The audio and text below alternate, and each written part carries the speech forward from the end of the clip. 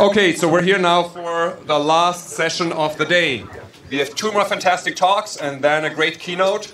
So I'm excited to introduce Luis from Intel Labs, who is going to talk about visual data management systems. I'm kind of in the same boat as Moshe. Vishakha was going to give the presentation and she couldn't make it. And just a little bit of background story why we're doing this kind of dual presentation. Essentially, Vishakha and I were working at Intel Labs on this project, the Visual Data Management System, for the last 2 years or so. And last November, she decided to quit Intel and pursue a startup based on VDMS. So she has that going on right now, and we've been working together the last couple of months on a new release for VDMS, which is an open source project. That's why we keep on working together. And the idea was to present some of the new things that we have going on VDMS, the new features that we added, some of the roadmap. Up to this point, we kind of have the same things, but sadly, at some point, the path will diverge, and I guess Vishakha will start getting some new features on the non-open source version of the project. So just a little bit of background for you to know why this thing. And maybe let me start by a motivation why we started with this project called VDMS, the Visual Data Management System. And we started in the context of the Visual Cloud Systems research at Intel Labs. We're thinking about what are the new generations of storage management systems that were going to be needed when you have these visual workloads. And one thing that we realized at that point is most of the applications using metadata and visual data to run some processing and fuel some applications essentially rely on metadata and visual data at the same time. And the way that they were doing things was, on one side, they were storing metadata using a relational database or a graph database. Pick whatever flavor you want, things that any other database that are already provided in the cloud. They had a separate service for storing the images that they were running analytics on, such as a regular HTTP server, a distributed file system, or a PAC system. A PAC system is something very specific to storing medical images, for example. But these applications were using these very tailored components to deal with this kind of data, in this case, visual images. In order to run any machine learning over visual data, you essentially have to apply some pre-processing steps first. So they were using OpenCV or even already some of the functionalities that come integrated with TensorFlow or Caffe to run that pre-processing over the images, things like cropping, resizing, flipping, rotating images. And these applications end up looking up like a very big tailored set of scripts that they needed to do all these things and make all this happen. Go check on the database, on the relational database to get some of the metadata that they need or the labels that they need, and then go and pick the images and use that and pass that through a neural network, then store the results, maybe run some operations using feature vectors because they extracted, that they build an index using some of the in-memory libraries that are out there, and then they were throwing away those indexes because they were just rebuilding every time. So we figured that we needed a new solution for this. In a way, a new data management system that was oriented towards visual data in order to unify all these functionalities that are needed and partition in separate tools in a way that it's easy to use, scalable, and not just a set of scripts that if one person no longer maintains them, it becomes really hard to replicate whatever happened there. We also realized that most of our workloads were going to be artificial intelligence and machine learning type of workloads. And more importantly, when you have these kind of workloads, you start doing some inferencing and the amount of metadata that you have or the kind of information that your metadata contains evolves over time. So you start with images, I don't know, with dogs and cats, and then you realize you can build a new detector where you start getting people and cars, and you want to have a way to store all that metadata information in a way that it's going to evolve easily. So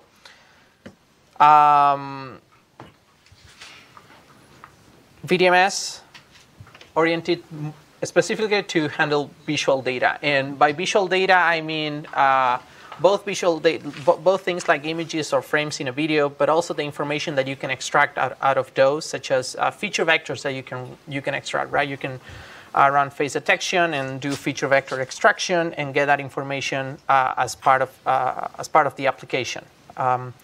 And things are becoming large scale. They have a lot of information, a lot of metadata you can make use to refine your models and make the application cover more corner cases.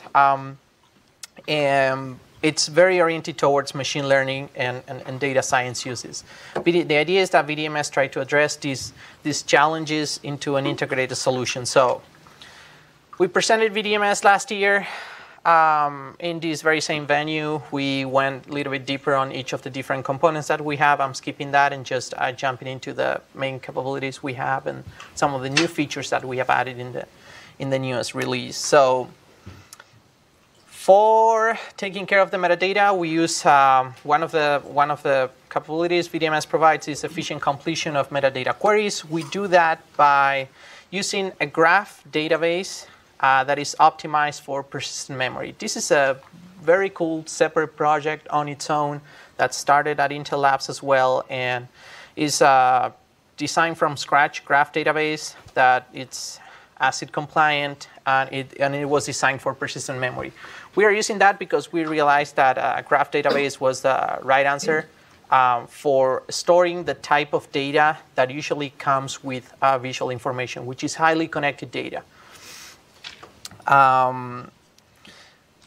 The other very big component or capability of VDMS is this ability to efficiently store and retrieve visual data. And by visual data, we have, as of today, we basically support three types of principal visual data, which are images. Images can be stored in regular formats, such as JPEGs, PNGs. You can interact with them. We also designed our new format based on an array database that allows operations or pre-processing operations to run much faster. One of those operations that work very much faster than in regular encodings is cropping. I can go into more detail later.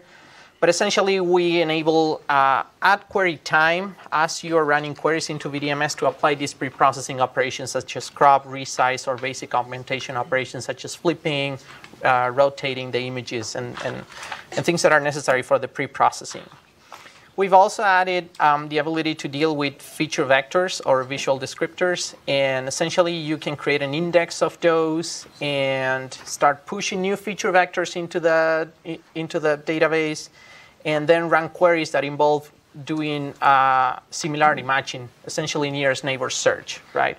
And you can run that nearest neighbor search over a collection of feature vectors that you have stored in a database, and at the same time, run some metadata queries on top of that. And I'm going to be showing you an example later so you understand better what is the idea.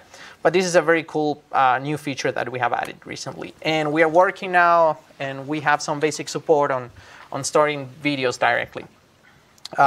Essentially, in the case of videos, we are just providing all the metadata functionality that we're already providing on top of, and layering on top of operations that are provided by OpenCV or some other library that already solved that problem. The other main thing about VDMS is that we put a lot of effort in having a straightforward client interface. And VDMS essentially is a client-server architecture. And we work very hard in making a very consistent and easy-to-use interface in order to interact with the metadata and the visual data that you have stored. We essentially submit queries using JSON, and it's very easy to wrap around that in any language that you want to create the client side of VDMS. Some example of a typical pipeline involving VDMS, and which essentially involves the use of both metadata and visual data. You have a client that is running some machine learning pipeline or analytics, and you have a server that contains both the metadata and all your visual information in a single place. And through that client, you specify a query to get both metadata and visual data, right? In this example that we have done with respect to doing brain tumor segmentation using brain scans. This was essentially the pipeline. We're getting labels and the actual images, passing them through a machine learning processing that is application specific, and then pushing that data back into VDMS, or pushing the result of that computation back to VDMS in order to retrieve that later. We recently released a version 2.0 on GitHub, VDMS release 2.0, which added a lot of new features with respect to what we presented last year. Right now, we support more complex operations over the metadata and queries related to both the relationship between the different entities that you can be leaving in your database and doing more constrained search into that metadata. We support the ability to store and deal with feature vectors, videos, and bounding boxes natively through our interface. And we added more operations that were needed for different proof of concepts that we have going on through the year. So all of this is on GitHub right now, so you can just download it, and we have Docker images there. You can just download that and start using VDMS right away. 1 minute. 1 minute. All right. So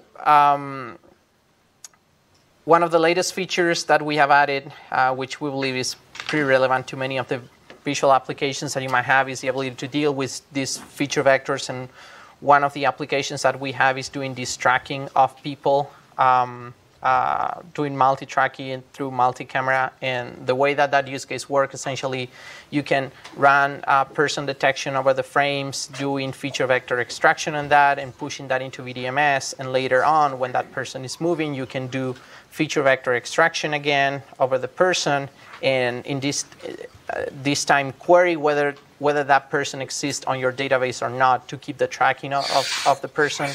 And VDMS can give you the answer for that. So we have implemented all this new functionality, and we have that running and going on the latest version of VDMS.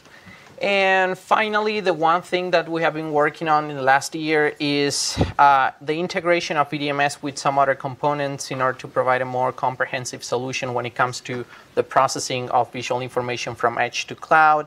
And we are creating interfaces to integrate VDMS with two other projects that are, one is SAF, which is the streaming analytics framework that came out of CMU, and the Scanner project that came out of Stanford for doing visual processing. And we're working on the integration of this and applications that require both components. So more information here. Last year, we submitted a paper at the Systems for Machine Learning workshop at NIPS.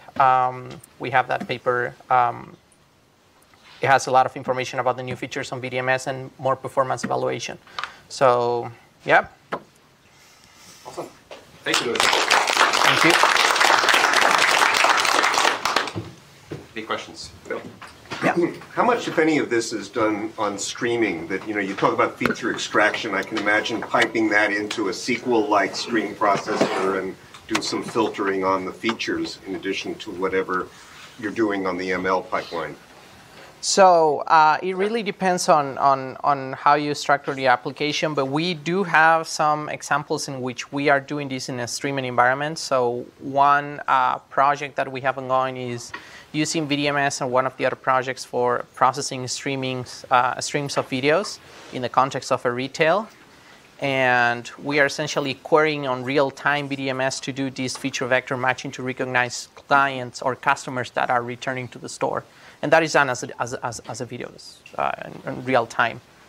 So we can do as fast as the rest of the pipeline is able to process those video streams. That's where most of the challenge is right now. Okay. Thanks again, Louis. Right. Thank you. Hello. Thanks, Johannes. So as Johannes said, my name is Torsten. I work for Snowflake in product management.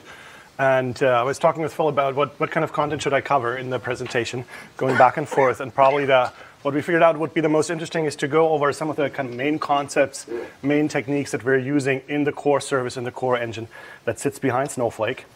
If you don't know, what is Snowflake? So we are essentially the company that tries to build the data warehouse for the cloud, founded in 2012. We are headquartered down close to San Francisco Airport in San Mateo. We have development offices up here in Bellevue, Washington, and in Berlin, Germany. I started when the company was just shy of 200 employees 2 years ago. We are now above 1,000 employees. And among those, 150 plus are in core engineering. And obviously, we are hiring. Our three main founders, two of them, Benoit Dajuel and Thierry Kouanis, have spent 10, 20 years at Oracle. And then Marcin Sokolski has come from the startup side, VectorVise, and other places. For those that have been at Microsoft for some time, the name Bob Muglia is probably a familiar one. He's our CEO. We went public with the general availability of our service in 2015. And since then raised a bunch of money, which is good but also scary. So our product is essentially an elastic data warehouse. It's a multi-tenant system, transactional, highly secure, and it does not depend on any of the usual suspects in that space, either Postgres or any of the Hadoop systems. So it's built from scratch. We currently support 2 cloud providers that we use for both storage and compute, AWS, and since last year, Microsoft Azure as well. We have in the order of 6 or 7 regions built out across the globe. And across all of those, we have in the order of tens of petabytes of customer data that we store, running millions of queries from our customers each and every day. Our current customer base has about 1,500 customers that are working on the system on a daily basis, and that is growing fast. So what are some of the key things that we aspire to? So the first one is we want to provide our data warehouse offering as a cloud service. And probably closest that you can think about this is software as a service. You walk up to something like Salesforce as a user, and data warehousing should be as simple as that. In terms of the second pillar, then, is elasticity. So we want to give you the ability to store as much data as you can possibly think, and then put as much analytics and compute on top of that, and scale both of them independently of each other. And third, but not last, we also want to support all kinds of data. So the traditional, relational, structured, table format data, but also semi-structured data that you find in a number of application scenarios. And we want to do that with native support in the storage engine. So zooming into the stack, at a top level, this is how the Snowflake stack looks like. You can think about it essentially as 3 layers. At the bottom, you have the storage layer, and there we are just using regular blob storage in the cloud, Azure Blob Storage or S3 for the 2 cloud providers that we currently work with. On top of that, customers are running what we call virtual warehouses. So a virtual warehouse is essentially a cluster of compute nodes powered by virtual machines in cloud computing that works with the data that's stored in the storage layer. And then as queries retrieve data, it builds up a cache, which sits on the local disks in each virtual warehouse. And as a customer, I can access any data that sits down here, given you have the appropriate permissions, and then put as much compute on top of it as you need. So one of the key scenarios that we support is if you have different workloads, for instance, for different departments in your organization, you can give them differently sized virtual warehouses that all operate over the same shared data. So at this point in the middle here, this is not multi-tenant, but switching up to the top level, the cloud services up here, which take care of transaction management, query optimization, concurrency control, security, and so on. This is a multi-tenant service that we implement, and that's kind of the front door that every query, every request comes in. So now zooming into the various layers here. So remember these 3 areas here that we talked about. And starting at the bottom, essentially, with the storage layer. The key here is we are just using regular blob storage in AWS or Azure. It's an object store, key value store. It's extremely highly available, very durable. It comes with certain performance penalties from a latency perspective, obviously, because you have to go across the network to get your data. It's also append-only from a workload perspective, so you cannot override an object in place, which has interesting implications. So if you're thinking about OLTP workloads, they're probably not a good fit. But for analytics workloads where you continuously incrementally add data, that's usually a good fit for these kinds of scenarios. And that you'll see that has a number of implications, and also later on as we talk about concurrency control. So that's kind of the basic ingredient from a storage perspective. The structure that we put on top of that is what we call table files. And we are using a columnar representation for the data that goes into a table file. And it's a variation of the PAX model. And every table that's stored in Snowflake is horizontally partitioned across a number of these table files. Each table file is roughly 16 megabyte in size and uses the columnar representation. And then kind of as a side system, independent of the blob storage, the cloud storage, we are using FDB to manage our metadata. And in that FDB system, we are retaining the information which table files belong to what particular table. And as a query comes in, then we touch the metadata that sits in FDB, and we figure out what table version corresponds to what files. And then the query goes and processes those files. OK, so with that, we're moving up one level in this stack, and you can see that at that little icon at the top right. So we're switching over to virtual warehouses. A virtual warehouse, as I mentioned, is essentially just a set of virtual machines in cloud compute. And it's a pure compute resource that is stateless, at least initially, until we've built up a cache. And we can size it independently, and for even the same data set, we can create as many of these virtual warehouses as needed for a customer. We can shut them down if the customer is essentially running an idle workload. And it comes in various different t-shirt sizes. So essentially an extra small warehouse maps to a single node, a single VM, and then we can go up to hundreds of VMs, all kind of processing in a scale-out fashion the queries that you're sending into them. The user does not necessarily know what nodes are being run. All of that is abstracted behind this t-shirt size concept. As I mentioned, for performance reasons, we hang on to the files, to the data that we load from remote storage. So we build up that cache. It's a collection of the table files that we keep locally, the table files that we just talked about. What's interesting is that the nodes in the same cluster can steal files from each other if they have been loaded into another machine. I can go essentially to my neighbor and ask for data that the neighbor may have, but I don't have. Cool. So on these virtual machines in the virtual warehouse, we are running a core execution engine, and for all intents and purposes, it just purely focuses on processing queries. Remember, all the query optimization, all the transaction management, all the security is done at the top level, at the global services level. And I want to call out a few of the kind of key ideas that are at play here. So as you probably figured from the table file structure, we are using a columnar processing approach here, like MongoDB or CStore. And that gives us a good baseline for performance. Marcin Sukovsky is one of our founders, so don't be surprised if you see vectorized query processing show up here as well. So we are making use of that. We're not using Volcano iterators, so we're using a push-based approach that's based on Neumann. And that works pretty well, at least in our case. So, and as I mentioned, no transaction management is done at this level. That's all taken care of at the top level, and we'll talk about that in just a minute. Now, most of the operators try to leverage and do as much as possible in memory, but they have the ability to spill to disk, to the local disks on the machines, or even S3 or Azure Blob Storage if that is needed. So moving up to the top level here, so that's the cloud services level, how we call it. It's a collection of different services, access control, security, query optimization, concurrency control, transaction management. That's really the first place where our system is truly multi-tenant.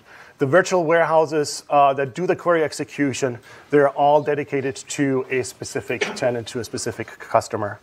Obviously the multi-tenancy brings a number of interesting challenges for us, so we have to make sure it's secure, that every tenant is sandboxed, that's highly available. It could be a single point of failure. So all of these aspects are just amplified for us in this cloud services level. And that's also the place where we then heavily interact also with this metadata store that I mentioned. It has all the knowledge about the files and their content. So let's start with concurrency control. Two of our founders are coming from Oracle. So you shouldn't be too surprised if you're seeing a multi-version concurrency control approach that's being applied here using snapshot isolation. So all concepts very, very similar to what you will find in Oracle. That also is very natural for us. If you think about the file-based approach, it's very easy for us to think about snapshots essentially as versions of a table, where each version of a table is represented by a set of files that are accurate for a table at any given point in time. And that then allows us to point an incoming query to a very specific set of files, which then implements a version of a table. It's also very handy if you, for instance, want to do cloning for tables. It's a metadata-only operation. And you can also then offer things like time travel that we heard before by going back to previous versions of a table. Yep. So in terms of query processing, probably the key aspect that I want to mention here is the ability to prune. So what's the fastest way to process data? And what I say is, don't process it in the first place. The idea here is to figure out for any incoming query, what data do I actually need to touch to provide you with a correct and accurate result to the query? In order to do that, we are not relying on indexes because that typically has a big burden for users because they have to decide which indexes to create and then we have to maintain them. What we're doing instead is as data is being loaded, we're extracting metadata and statistics for the incoming table files and we're retaining that in our metadata. As a new query comes in, then we look at that metadata and decide whether a particular table file may qualify for the query or not. And if it doesn't qualify, then we're pruning that from the processing. And you can see there are a number of different statistics that we're retaining in the metadata to do this kind of pruning. So with all of this, what are the ongoing challenges for us? Obviously, scale is a big topic for us. So we have to go into additional regions across the globe to meet our customers wherever they are. The customer data is increasing, the metadata is growing. So scale and managing scale is a big topic for us. We need to wrap our head around serverless computing. Low latency streaming data ingestion is a topic that's interesting to us as well. Then something fairly unique which we offer is the capability to share data and collaborate over data. So that's an big investment area for us. But besides that, there's just typical traditional database work that needs to be done across the stack. And with that, let me wrap it up. Thanks very much. Okay.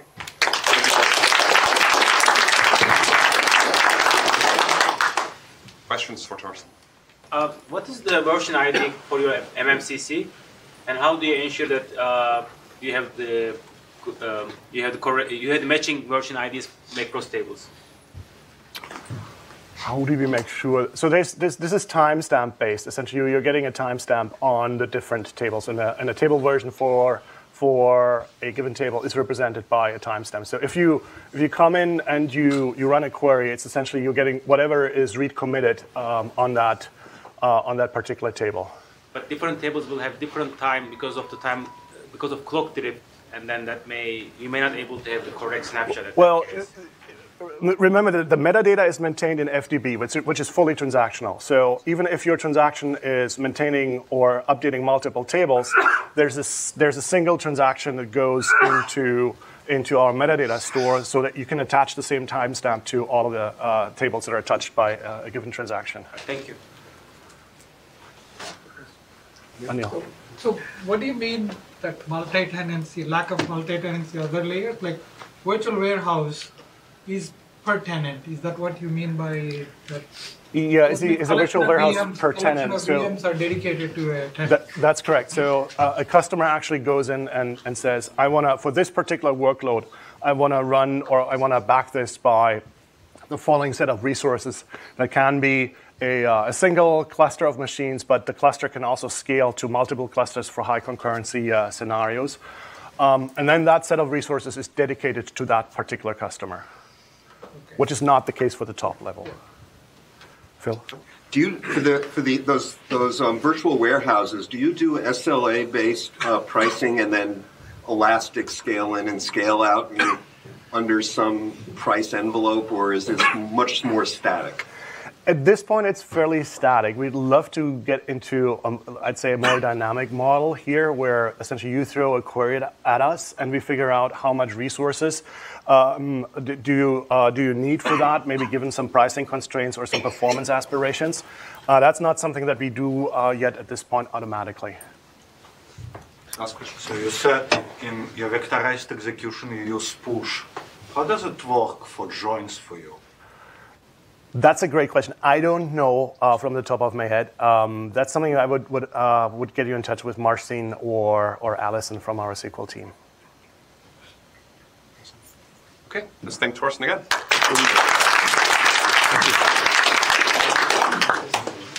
Okay, we come to our last event of the day, the closing keynote by Donald and Arvind. In terms of quick introduction, Donald is currently the director of MSR Redmond. He used to be professor at ETH and recently moved to MSR maybe 3 years ago. Arvind is a researcher in the database group here who has widely published across a variety of issues such as database security, data speed processing, and so on. And they're going to talk about overlaying distributed database applications over blockchain. So it has one of the recent buzzwords in it. Yeah. Can you hear me? Yes. Yeah. Okay. So usually the last speaker is I'm between you and dinner or something really great, right?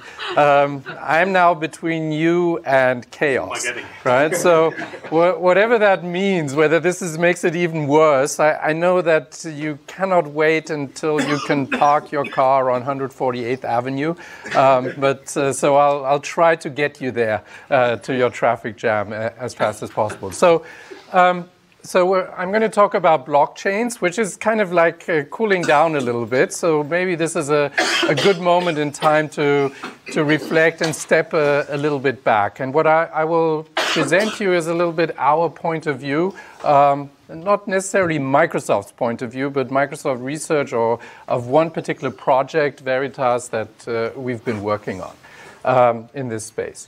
So maybe the most important slide is this slide.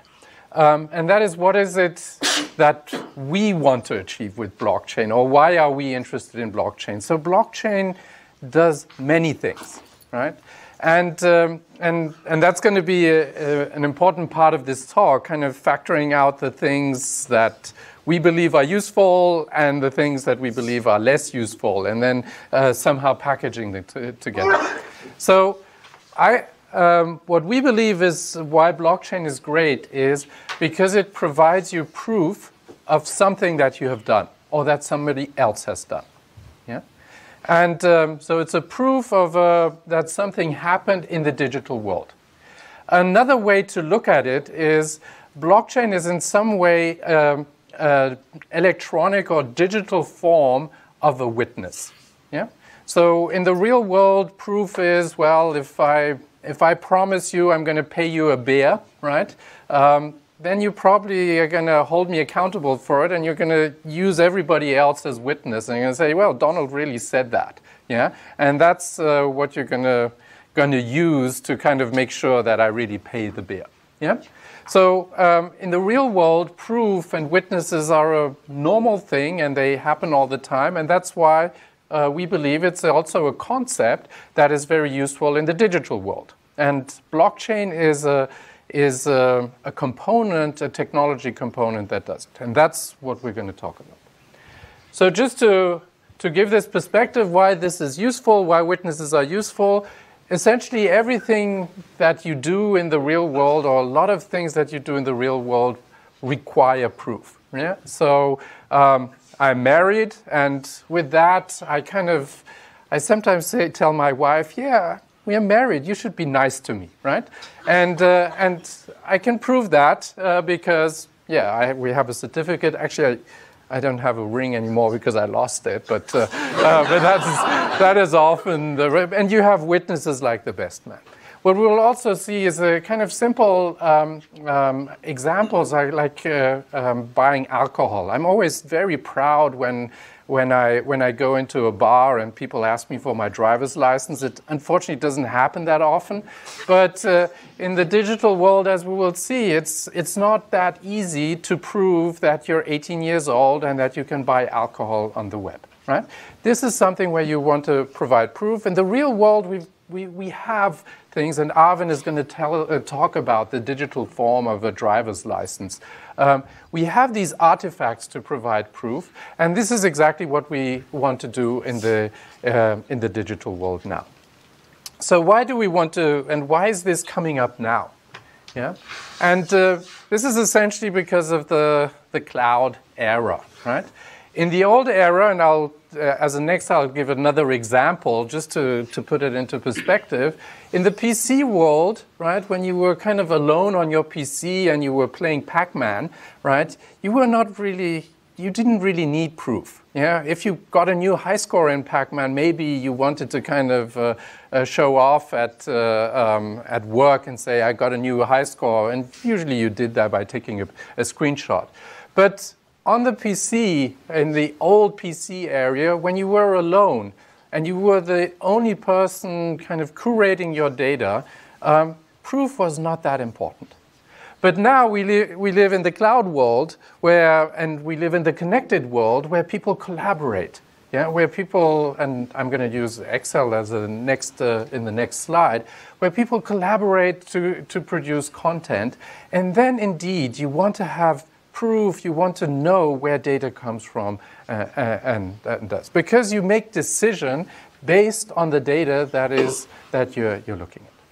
So let me just give a small example of our favorite database here at Microsoft, Excel. Yeah, and so again, in the old world, you typed in your data and you trusted yourself and you trusted what you want to do. But in the new world, this Excel spreadsheet, the information might come from different sources. So let's assume you're Britney Spears and you're interested to find out who are you going to date tonight, right?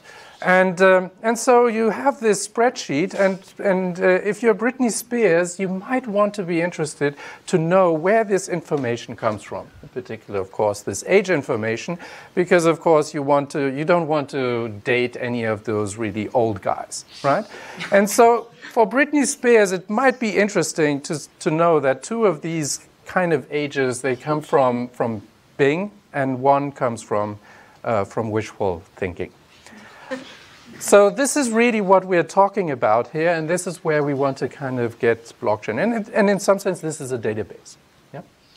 So essentially what the goal of what we're trying to achieve and why we're using these technologies, the goal is really that we want to automate this kind of generating proofs. And of course, there's no proof here that Tom Cruise is 55. The proof is this information came from Bing.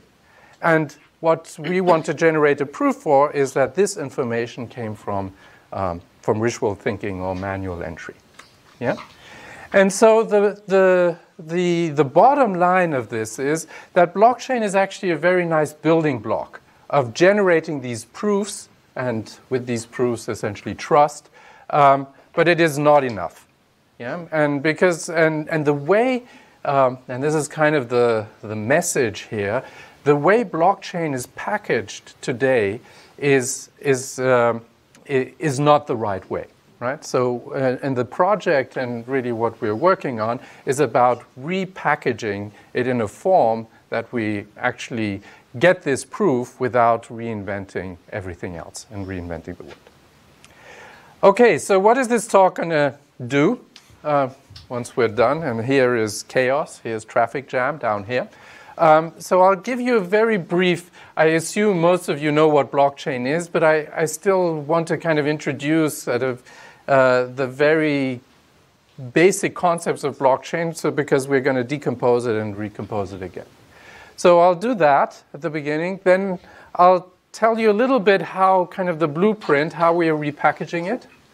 And actually the more interesting thing is, because this is all very abstract, is Arvind is then going to tell you about one kind of fairly sophisticated system that we have that we implemented with this blueprint. Let's put it that way, and that is a system called decentralized ID. It's actually a standard, but that is actually doing something really useful. Yeah, think of it as replacing login with Facebook. With something that you can control and that is totally distributed and open. Okay, does that sound like a good plan? Yeah? Now is a good moment to stop me. Okay, so switching back into kind of cruise mode. So this is what blockchain is. Again, I assume that most of you know and what it is, but it is essentially two concepts which are coupled together. And the first concept is where all the crypto is making things immutable. Yeah. So once you've done something, a transaction, I'll just give a small example of that, nobody can change it anymore. Yeah. And the second thing is this concept of a witness that I said before. Technically what it is it's a consensus protocol. And of course, that's where all the variety is. And when you look at all the innovation, there are gazillions of different consensus protocols with different properties and scalability, cost, and so on. Scalability in the number of users versus scalability in the number of transactions and the size of the data. And that's where all these differences is. And these two are kind of baked together. Yeah. And as I will argue that this baking these two things together, that's what makes it actually work in blockchain, but it's actually not needed. And the main message that I'm giving is if you kind of decouple the two, yeah, then actually you can achieve pretty much the same guarantees and this proof guarantees, but you can integrate it in a better way. So for example, for consensus, and we database people have also a good story. And so if you want to use your database system kind of to order transaction, you can use it. Whereas in blockchain, essentially this ordering of transactions is baked into the consensus protocol, which is for database people not the best thing to do. Okay, so these are the two concepts baked together, and I'll just show this through an example, how this is exposed. And I think everybody understands it. So Amy is actually our Microsoft Chief Financial Officer, and Harry is kind of the big shepherd, Harry Shum of Microsoft Research. And so let's say you have kind of the situation is that Amy has 70 million Bitcoins and Harry has 50 million Bitcoins. And then Amy gives Harry 20 million Bitcoins. And because Harry was so great, in the next step, Amy gives Harry 30 million Bitcoins. So at the end, Amy will have 20 million and Harry will have 50 million. And the problem that blockchain addresses, and that's the first thing, is with the immutability is, well, let's say Harry just kind of, because he has access, lives in the cloud, and this is just data in the cloud, and Harry is kind of smart, and he kind of got hand of a copy of this data where this is stored, and he changes the 20 to the 50. And the problem is, at this point, and in this situation, neither Amy can prove that this was a 20, nor Harry can prove that this is a 50. Yeah? There's no information, there's nothing there, right? And that's the problem that blockchain addresses. Yeah? And so how does it address it?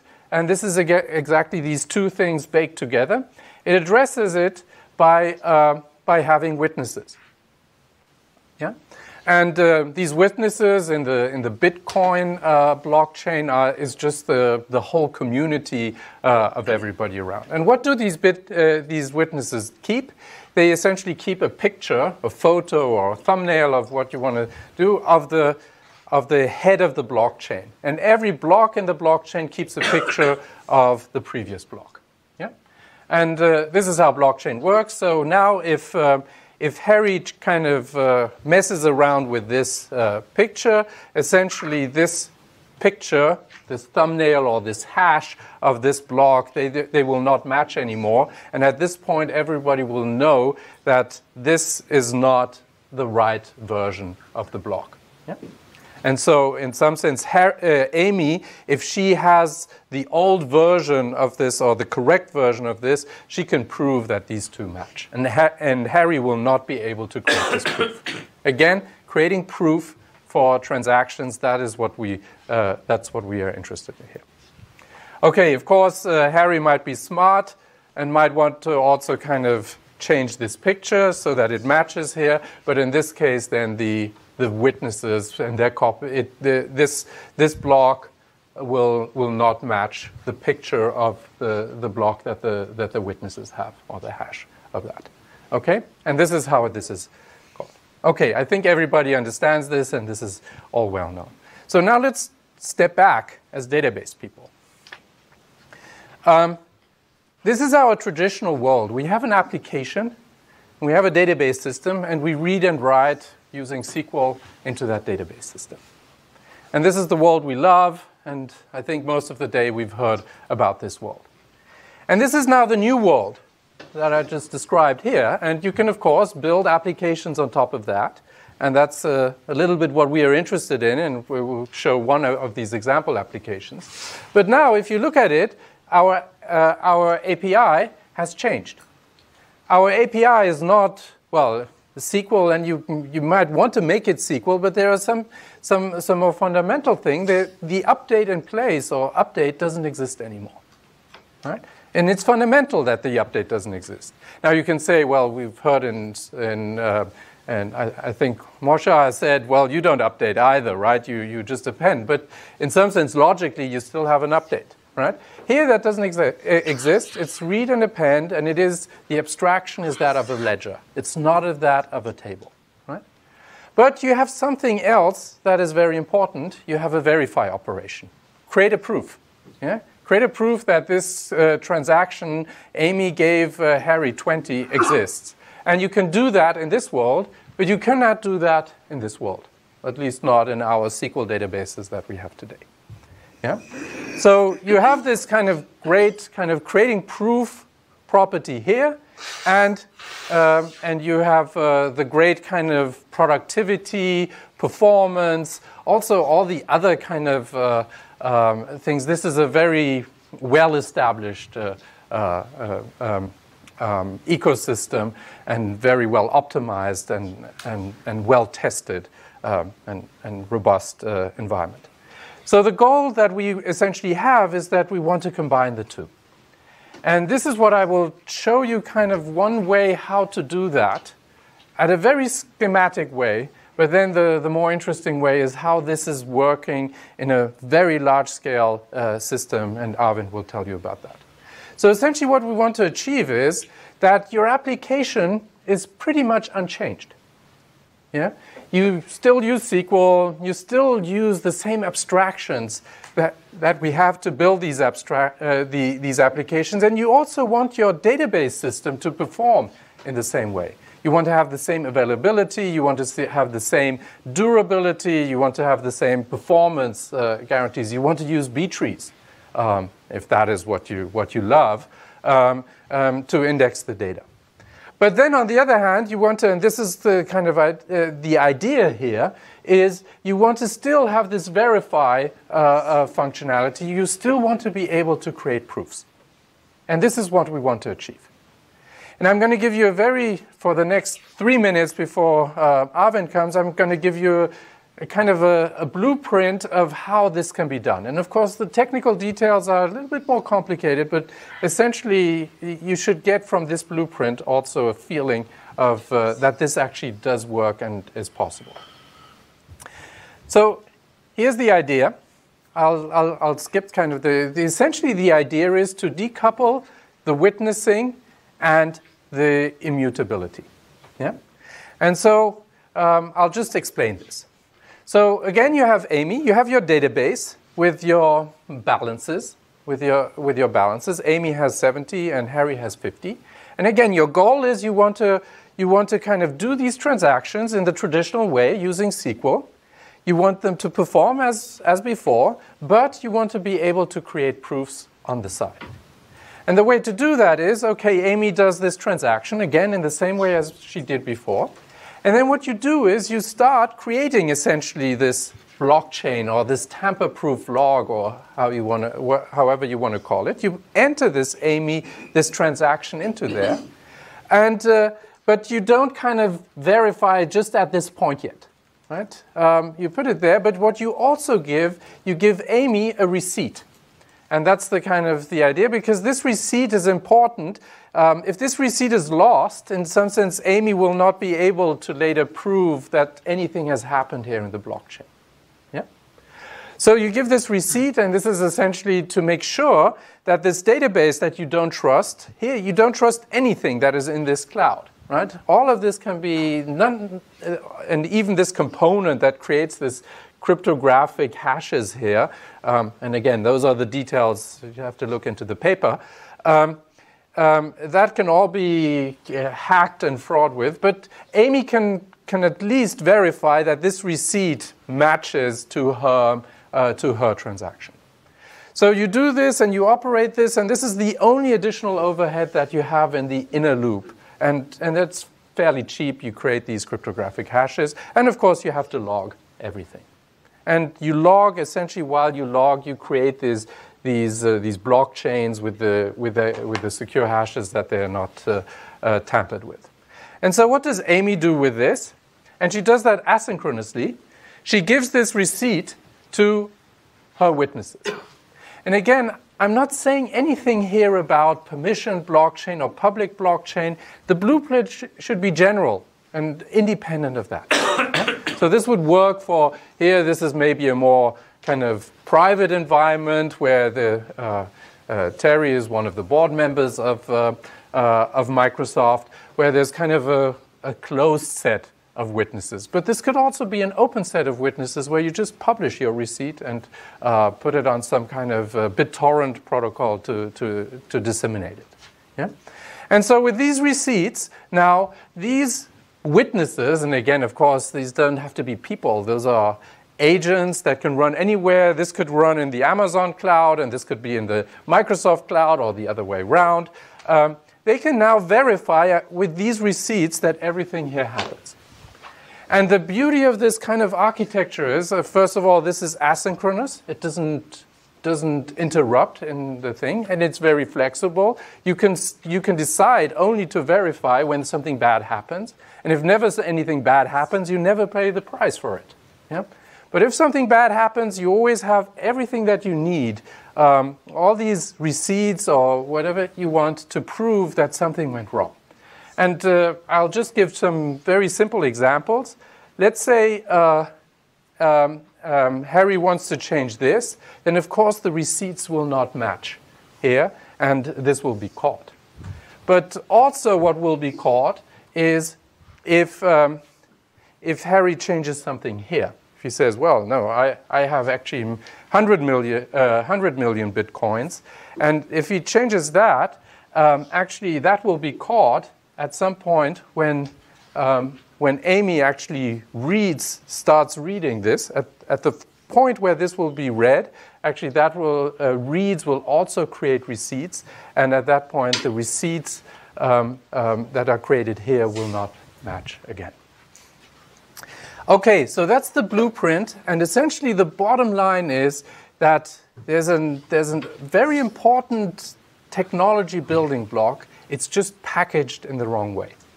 And with that, I want to give it to Arvind to kind of go through a fairly sophisticated system that was essentially built with this kind of mindset in mind.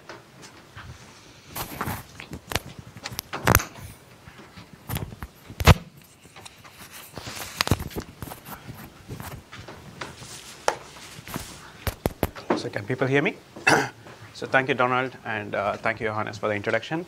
So I'll be talking about one of the a very concrete example of some of the ideas that Donald mentioned. So, and in this case, you'll see that for one particular application, application space, we'll see how we can overlay an existing system on top of blockchains to achieve like verifiability guarantee. So you can verify whether who is doing what, and if something goes wrong, you can find out like what was the reason for it, right? So okay, so I'll start off with this very famous, and I should mention that a lot of these ideas we worked with other people in other parts of Microsoft from the identity team. I should. Yeah, it's mentioned here. Anyway, so we'll start off with this very famous cartoon. So in this cartoon, it says that you have this couple of dogs, and one of them says, on the internet, you can do anything, like no one knows you're a dog. But sometimes we want to know that you're a dog. So for example, it might be ordering some pet supplies or something that you actually want to know it's a dog, right? So like jokes apart, like one of the one of the problems that we have is the identity is a fundamental notion on the web. Right. So for many of the examples that Donald mentioned earlier, I want to show that I'm above a certain age, therefore I can have alcohol. So we need to like make facts about ourselves, and in a digital world, we need to be able to do it in a formal sense. We want to show that this is actually the case, right? So a central notion for many of these things, the witnesses ideas, is an idea of an identity, right? Like more formally, what is identity, right? So like my identity, for example, it consists of my personal information, my name, my age, the date of birth, and information about which country I belong to, my citizenship, and education, occupation skills, and so on, right? And what is identity problem much more formally? The identity problem is basically it's a problem of coming up with mechanisms to show like certain attributes about myself to a variety of systems. So for example, when I enter the country, I need to be able to show that I'm a citizen of this country. When I use my car, I need to be able to show that I have the requisite driving skills to use my car. I'm not so sure about this weather though, but in general, I have that. And the second problem about this identity is the above mechanisms should also ensure that it should not be possible for someone else to impersonate me as far as his identity is concerned. Like someone else should not pretend that he or she is Arvind and then impersonate me, right? So we want to ensure these two properties. One is we want to show that we are us and we have these properties, and then we want to avoid others from impersonating me. So if you observe what's happening online, like how is this problem being solved today, right? So what we have now is not one identity system, but we have a whole patchwork of systems, right? And some of the identities are like your license, your passport. These are like physical artifacts that are issued by, say in this case, the US government. And you also have identities like your IDs and your login IDs in LinkedIn, Facebook, Google, Microsoft, and the banks, and so on, right? So essentially, and then if you look at these identifiers on the left, these are all like online identifiers, which means that they're essentially a password and a username, and basically put together, they try to solve the problem that I mentioned earlier, right? So for example, when I enter the country, I can show my password, I can show my passport. To enter this building, I have a badge, and so on and so forth. And also notice that many of these identities also rely on this physical documents, like the university that you went to, it might issue a physical diploma and so on, right? So we can use this mishmash of technologies to show certain properties about ourselves, that I have this education, I have the skills, and so on and so forth. But it comes with a whole set of problems. So like what are the problems? So first of all, I don't own any of these identifiers that are issued by the system. I can't generate a new identifier if I want to. I need to rely on some other system to generate the identifier for me. So I don't own any of these things. And because I rely on existing systems, often these existing systems have centralized root of trust. So all the identifiers that we have today, they rely on centralized root of trust. So if I need an identity from Google, I'm trusting Google to manage the identity for me.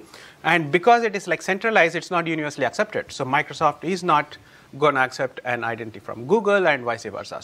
So like what happens of this is because of this is we have the problem that we have a whole set of identifiers, and which increases the management complexity because of that. Anyone can identify the problem of managing hundreds of logins and passwords for all these logins and so on. And And also the identifiers that we have today, the identity, the notions of identity that we have today are non-cryptographic, which means that I cannot formally show some property about myself. So these are not rooted in cryptography, but in a variety of ad hoc mechanisms. And in particular, this makes it very easy for someone to impersonate me, right? For any of these identifiers, if I lose my password and login name and potentially some attributes about myself, like someone else can impersonate me very easily, right? And also this non-cryptographic nature makes it easy. It makes it hard to achieve privacy. So, for example, if I want to show that I'm above a certain age, I'll show, what do I do today? I'll show my license. But the license contains a variety of other information like my residence, which I don't want to reveal. I just want to reveal that I'm over 21, right? I don't want to reveal my exact date of birth, my residence, and so on and so forth. It's very hard to achieve with the existing systems. Okay, so in the rest of the talk, I want to basically speak about one idea, the idea about decentralized identifiers. And essentially, the vision of these identifiers is that it's a self-owned identity, which is owned by you, which can be used to securely and privately store all elements of your identity and all attributes about yourself, right? So let me unpack this statement for you, right? So first of all, such an identity is decentralized. It's not relying on like Microsoft or any particular organization to keep a service up and running for you to produce an identity and then and so on, right? And anyone can, the vision is that anyone can construct an identity and use it. And the second issue is that the second aspect is that because there's no centralized root of trust, it's completely decentralized, it potentially it has a potential to minimize the need for a large number of like separate identifiers, right? So this is a vision. So because it's completely non-centralized, it can be universal, and everyone can accept this vision. And in fact, I want to argue that the vision that I laid out is not a vision that is specific to Microsoft. It's not a vision that we came up with. It's a vision that is part of an organization called Decentralized Identity Foundation, and a whole bunch of companies are already part of this organization, including Microsoft and IBM and a whole bunch of companies. And I think the last time I checked, Facebook and Google were not there, but a whole bunch of companies are there. And also, as we will see with an example, that the identity that we have here is cryptographic, which means that we can use protocols, cryptographic protocols for authentication and establishing claims, as an example, right? Okay, so, oops, the animation is not right. Okay. Okay, so so this idea of decentralized ID that I presented itself is a very high-level specification that is there in the organization. But what we are doing in Microsoft is to produce a specific protocol that conforms to the high-level specification. And in this example, in this running example, I will basically flesh out what the protocol looks like and how it can be used to address like some of the problems that we mentioned earlier. So as I mentioned earlier, and in fact, the protocol that we are building is called Sitetree. It's an internal name. It's not okay. So anyway, so Sitetree is a P2P protocol, which means that anyone can run a Sitetree node, and this protocol itself is not. It's a second-level protocol, which means that it is kind of built on top of an existing blockchain, like a Bitcoin. So in this case, all the orange nodes are the Sitetree nodes, and the Bitcoin network is like shown in blue. And any two Sitetree nodes are essentially communicating with each other using the Bitcoin network. So, which means that all the Sitetree information that we'll see will basically be serialized as part of the Bitcoin tamper-proof lock. So we have a user, Alice, who comes along. Alice wants to generate an ID. So basically, she contacts one of her favorite Sitetree nodes. She could run a node by herself, and she asks a node to generate an ID. And as part of that process, she also generates a private key for herself and a public key, which she gives as part of this operation. So what the system does is it constructs a unique identifier for Alice, and it associates the public key of Alice with this unique identifier. And the fact that Alice's identifier and the public key is basically it is basically embedded, anchored in the blockchain. So at some location in the blockchain, there will be a transaction which records the fact that you have a particular ID, and the ID has a particular public key associated with this. Right? So this information is in the blockchain, and because of the blockchain consensus mechanism, every blockchain node is aware of this information, which means that every site tree node on the universe will have a consistent view of the information that this is an ID and this is a public key associated with this ID. Arvind, at this point, Alice can lie about her age. Right, we'll get to that. That's exactly my example later, right? So yes, at some point, for some reason my animation is all screwed up. Sorry about that. So at some point, Alice can come and say, hey, this is my ID, and she can do an update operation. And she can come and say, my name is Alice, and this is my date of birth. And again, the system would blindly accept it, assuming that any such update has to be signed with her private key, which means that you and I cannot, if we are not Alice, unless because we don't possess the private key, we cannot do the update. But Alice can certainly do the update, and she can say anything about herself, and that information would be also kind of like eventually anchored in the blockchain, right? So this would all be fine. As Dan mentioned, it's not very interesting for a user to make statements about herself. I can say anything about myself, and as he said, you can say you're 28, and so that information will be there. But where the system becomes interesting is that if we kind of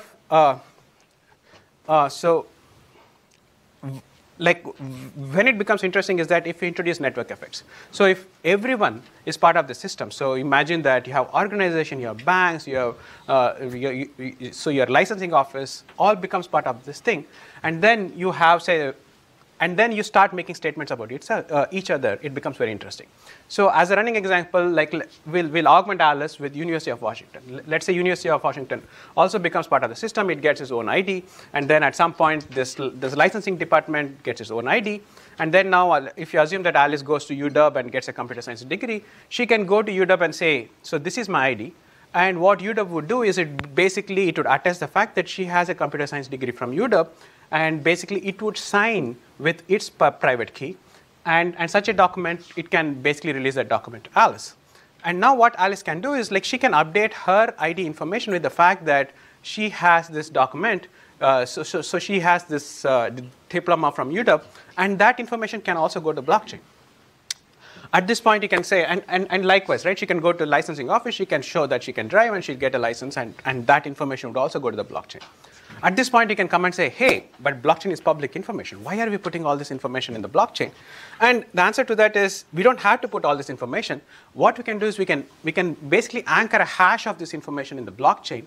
So, but Alice can retain ownership of all this information. So she has this license, but the hash of this license go to the blockchain, which means that at some level, because the hash has this one-way property, she is committing herself to having this document, but you don't need to put the document in the blockchain, right?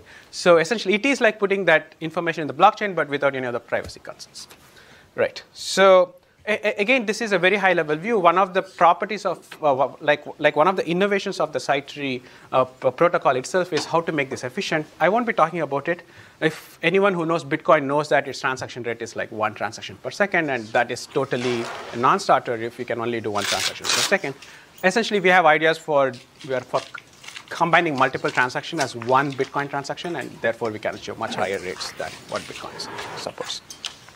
Anyway, so we'll look at how this system can be used to show proofs, right? We are at the end of the day, we are interested in proofs. So let's assume that Alice goes to a bar, and she wants to convince Bob the barman that her age is about 21. So she goes and says that, hey, this is my ID, right? So she gives the ID to Bob.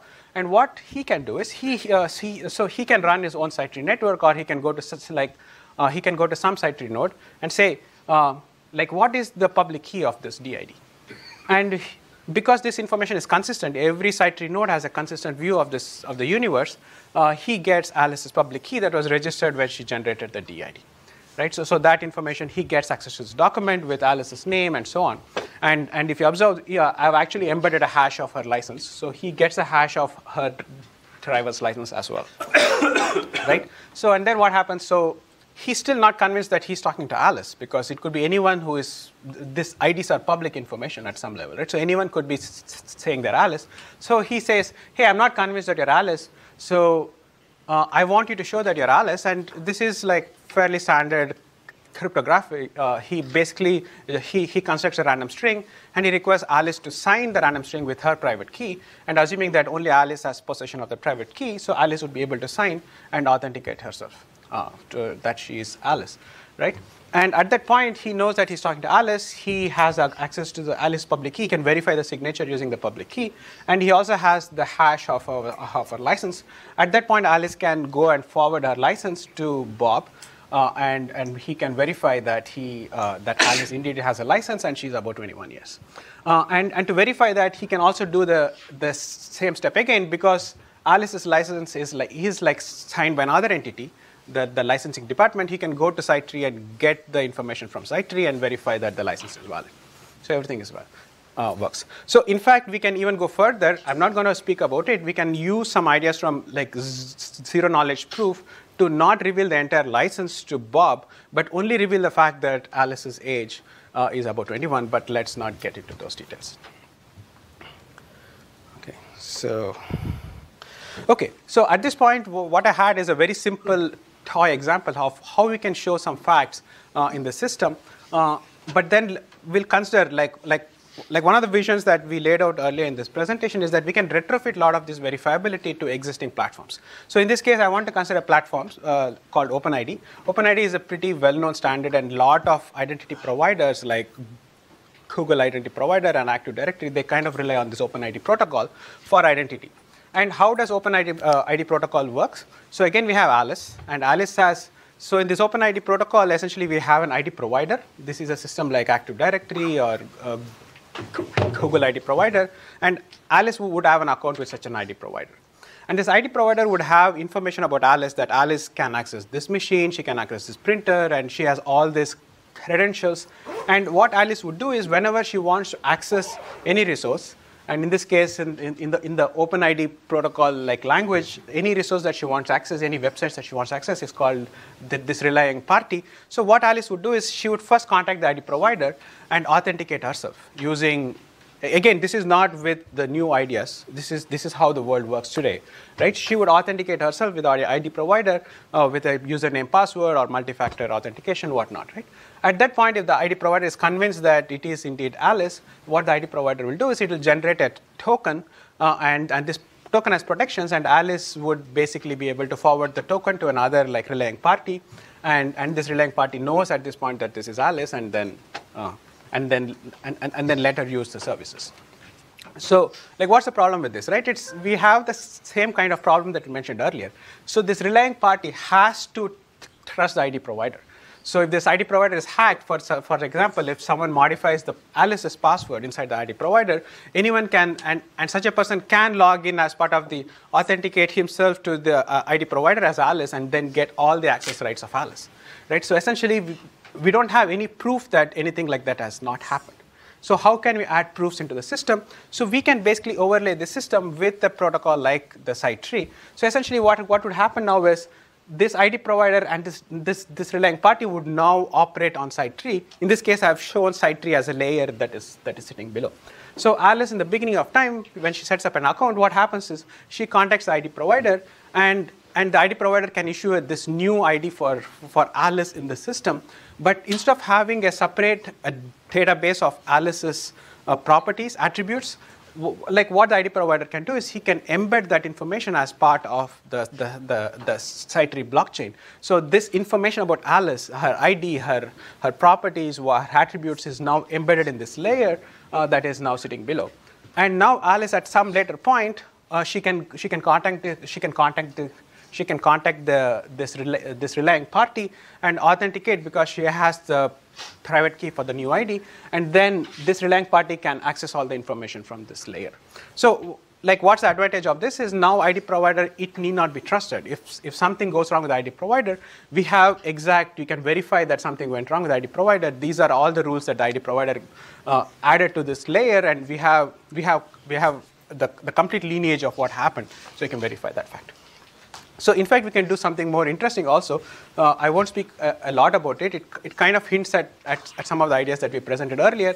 So in this case, all this related party, the ID provider Alice, if they want to use a system, essentially if you want to get the formal guarantees that we talked about, they have to run their own site tree node, because if they're contacting some site tree node as a service, like such a service could be lying, right? You won't get any of the guarantees. But in fact, we can get most of those guarantees by using some of the ideas that we presented earlier. I won't go into a lot of those details. But in principle, what you can do is we can have this verifiable caches that are sitting between this relying party and this DID or Alice and this DID system. And such a system can provide the information, but also generate a log using which you can verify that such a system is not lying. But we can talk offline if you're interested in those things. So that's the high-level view of what I wanted to talk about. So at this point, so let me conclude.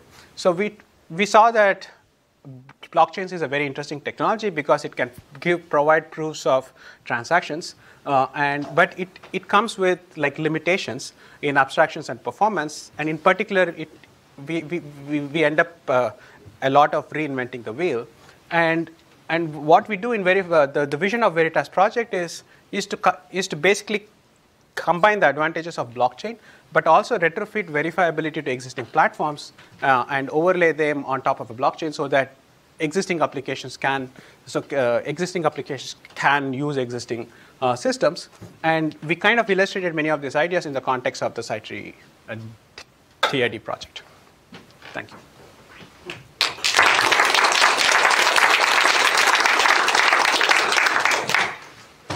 Any questions for Arvind and Donald? What happens if, great presentation by the way, what happens if Alice loses her key?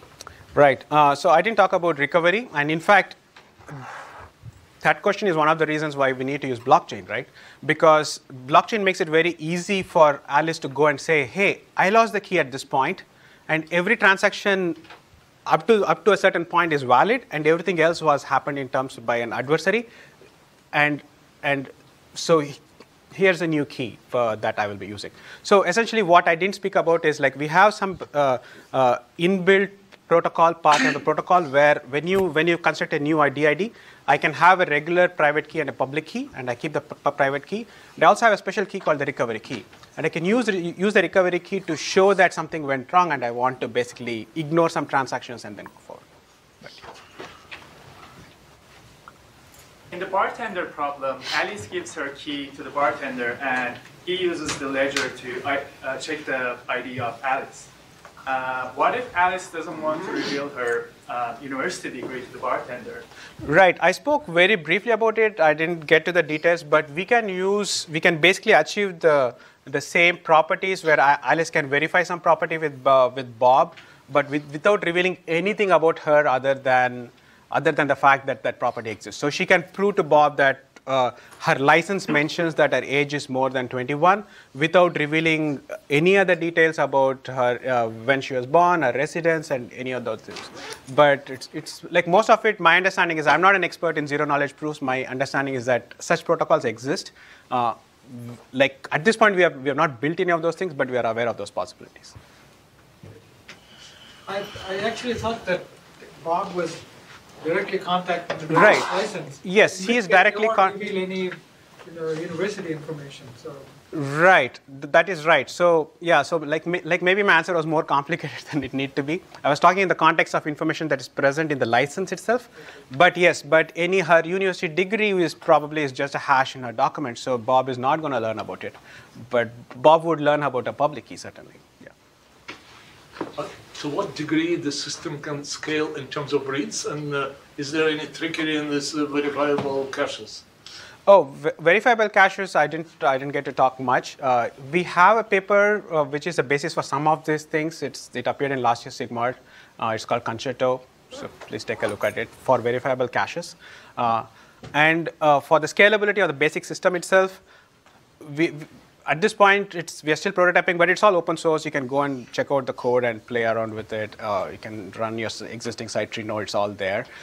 So we have not properly, we have not looked at the performance. We don't have benchmark numbers and things like that. But we have designed the system with performance in mind. So the way we do that is when we get a large number of transactions, we by transactions I mean operations like new DID or update DID. We just put all of them. We construct a Merkle tree and we just embed the root of the Merkle tree in the blockchain. So what is one transaction in the blockchain could be 100,000 transactions outside. Yeah, I was talking about reads mostly. So reads is to log them, by the way. So reads is basically for reads you are basically running your own site tree node, right? So once you consume the information in the blockchain, you are just using a regular data structure.